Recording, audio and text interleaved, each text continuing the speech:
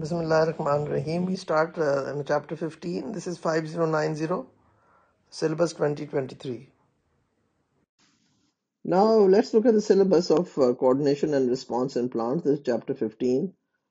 First one is describe gravitropism as a response in which parts of a plant grow towards or away from gravity. Then the second is describe phototropism as a response in which plants grow towards or away from light. So it's both. We're going to study towards or away from gravity, towards or away from light. And then explain the role of AUXIN. Now, what is AUXIN? AUXIN is a plant growth regulator substance.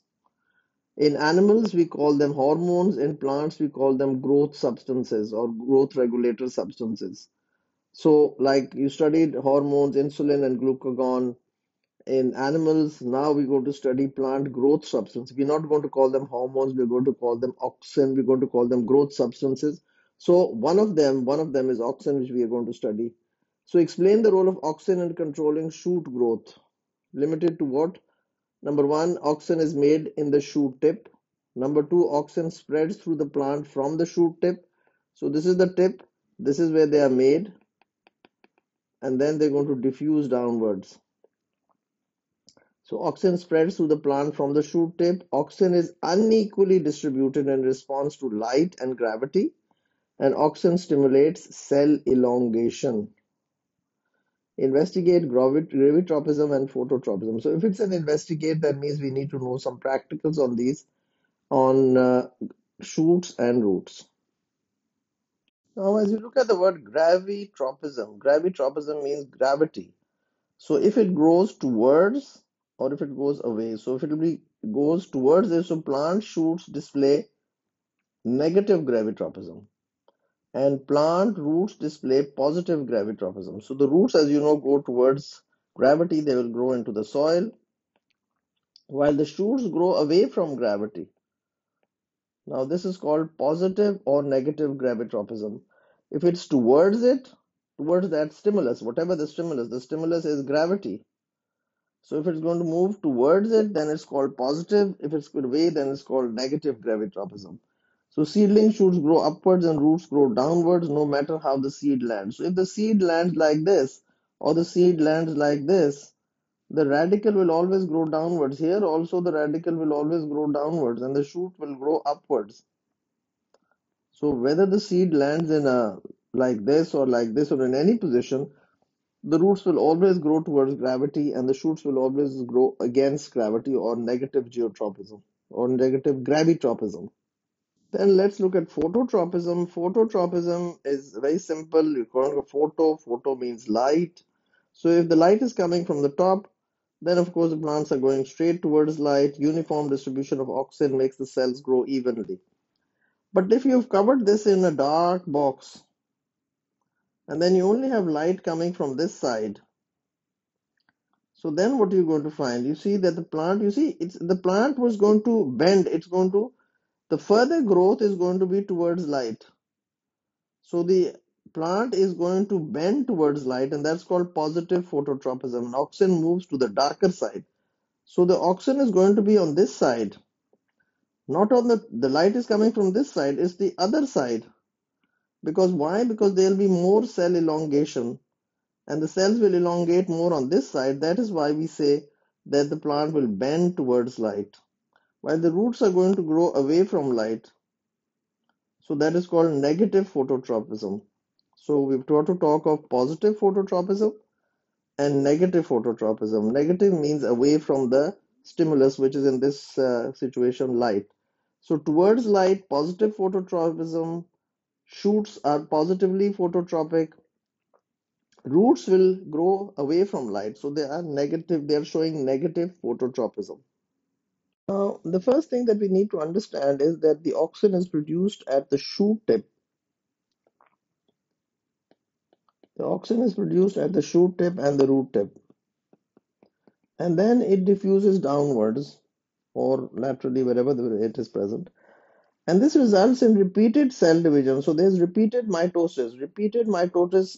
cell division, but no cell enlargement.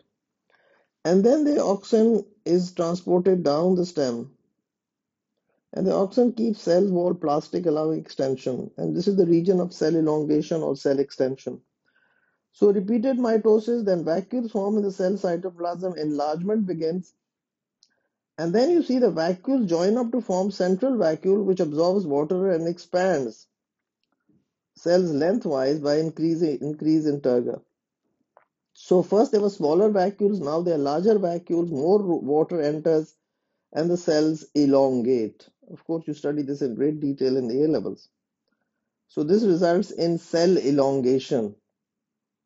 So this is how auxin, which is produced in the apex apical meristems. The name is apical meristems. You don't have to know this name, but I want you to just know that there is a name to this where the auxins are produced, and then the auxins diffuse downwards, and this auxin results in number one, repeated cell division, more mitosis, and then cell elongation. Now another thing which you've got to remember is that auxin, where in shoots only, results in cell elongation. But where is the cell elongation going to take place? That's the most important thing. You see, if this is the what we are looking at, this is the stem, the shoot, and light is coming from this side, right? Now, which side? Now, this is the side towards light, not this side, but this side, the side away from light. The cells are going to elongate more. Now, if you look at this diagram, these are the cells which are on this side, right? This side, towards light. And this is the side which is away from light. Now, you see the cells have elongated more. There is more cell elongation on the side away from light, which you can say is also the shaded side of the shoot. So the cells are elongated more on that side. Now they've shown you this diagram, they've shown you this arrow showing you that this is the part that they have magnified. So the lit side of the shoot and the shaded side of the shoot.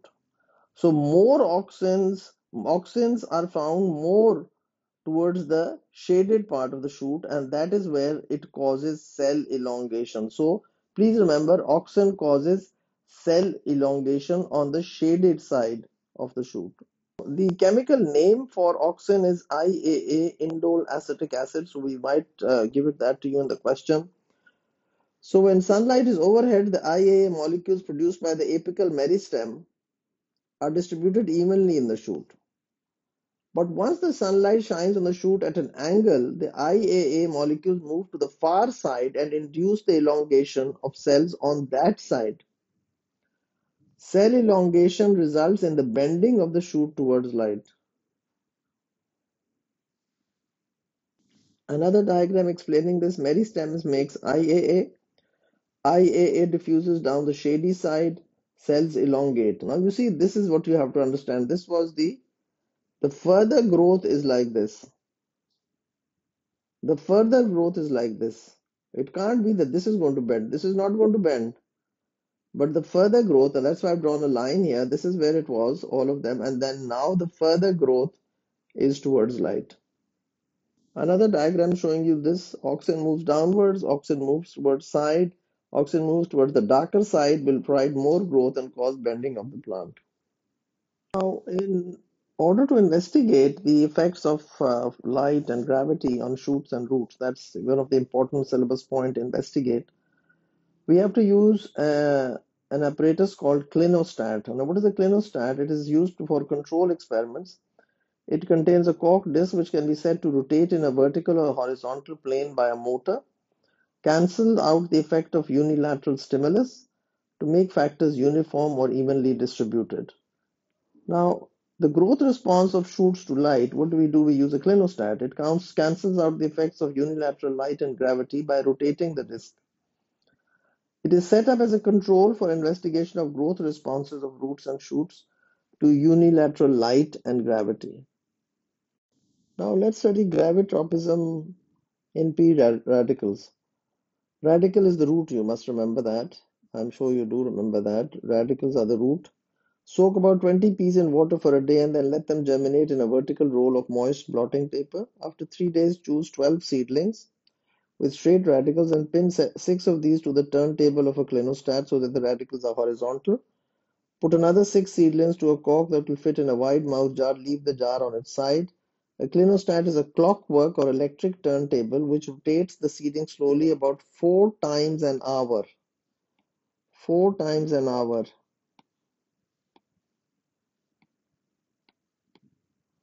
Although gravity is pulling sideways on the roots, it will pull equally on all sides as they rotate. Place the jar and the clinostat in the same condition of lighting or leave them in darkness for 2 days. Now you can see what has happened. The seedling in X has curved downwards, while the seedling in Y in the complete darkness anything did not happen because it was constantly being rotated. Why? Since every side of the radical of the seedling in clinostat Y is acted on by gravity, the radical will grow straight horizontally. While the one which was placed without being rotated, it has grown downwards. So the seedling in X is here and the seedling in Y has grown straight. Now this is again showing you the experiment on the shoots. So two clinostats with potted plant horizontal position. Rotate one other stationary. Observation: stationary clinostat, the shoot bends upward, negative geotropism or negative gravitropism, and root bends downwards, positive gravitropism. Rotating clinostat, no bending of shoot or root. Why? Because the gravitational stimulus is not unilateral when rotated. Another experiment that we need to do is phototropism in shoots. Select two potted seedlings, sunflower or runner bean of similar size, and water them both. Place one of them under a cardboard box with a window cut on one side so that light reaches the shoot from one direction, as you can see here in this experiment.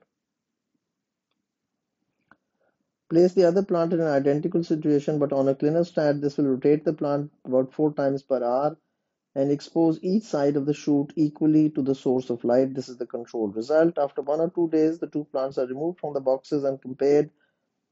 Remember, it is after 1 or 2 days, not in hours. It will be found that the stem of the plant with one-side illumination has changed its direction of growth and is growing towards the light. The controlled shoot has continued to grow vertically.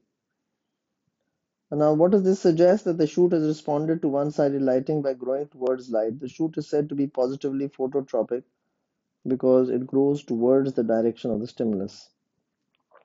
However, the results of an experiment with a single plant cannot be used to draw conclusions that apply to green plants as a whole. The experiment described here is more of an illustration than a critical investigation. To investigate phototropism through a large number of plants from a wide variety of species would have to be used. Now, what are the advantages? The advantages are the shoot brings its leaves into the best situation for photosynthesis. Similarly, the flowers are brought into an exposed position where they are more likely to be seen and pollinated by flying insects. Now, negative geotropism in shoots that are negatively geotropic grow vertically. This lifts the leaves and flowers above the ground, helps the plant to compete for light and carbon dioxide. The flowers are brought into an advantageous position for insect or wind pollination, and seed dispersal is more effective from fruits on a long vertical stem. However, these advantages are product of a tall shoot, because the taller the shoot it is, the more it is exposed and the more it will be help in pollination and of course receiving more light, and that is why plants compete for light. And if you place a sort of a brick on a lawn and you remove the brick after a few days, the shoots have grown taller because they hope that as they grow taller they might experience some light source. The thing that we need to understand is the response in geotropism in the roots. Important is that you have to know the difference in the root and the shoot or the stem. In the root, the auxin inhibits cell growth. So in the roots, it is always going to be found lower layer is shorter. This lower layer is shorter and the upper layer is longer. So auxins inhibit cell growth. They inhibit cell growth. So that is why you're saying we say inhibit cell growth. So this curving down. So this here auxins are found more. So they're going to inhibit cell growth, while the other part is going to grow more. So in roots, auxin inhibits cell growth and the lower cell layer is shorter. This lower cell layer is shorter, so turns down away from light. While let's look at it what happens in the stem. In the stem, it's something else. Auxin stimulates cell growth. So lower layer is longer. So auxin stimulates cell growth in stems. So that is why the lower layer is longer here.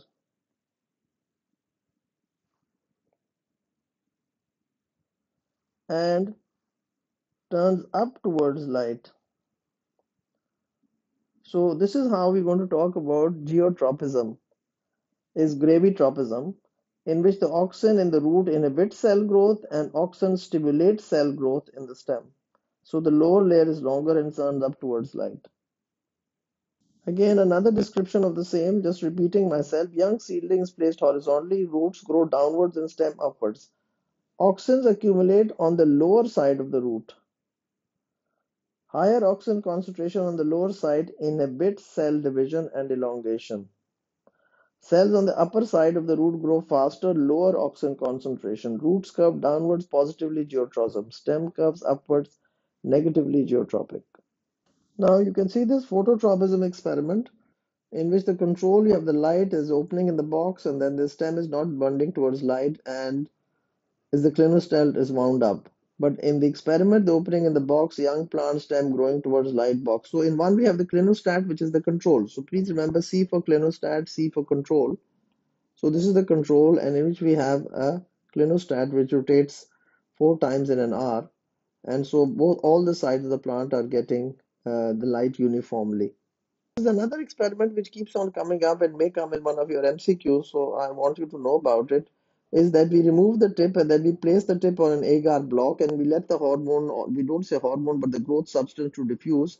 And then we place the block on one side and you see how it results in cells on the shaded side elongate in response to the hormone, the red dots. So there's going to be more cell elongation on that side on which you have placed the auxin, which is because the auxin has diffused from the tip onto the agar block and then you place the agar block. Thank you very much for subscribing and for watching, and please remember this is chapter 15 which has been completed and this is a new chapter in the 2023 syllabus, so we do not have any questions or MCQs on this. So this is going to be examined, this is going to be new for all the students taking the exam in 2023. Thank you very much.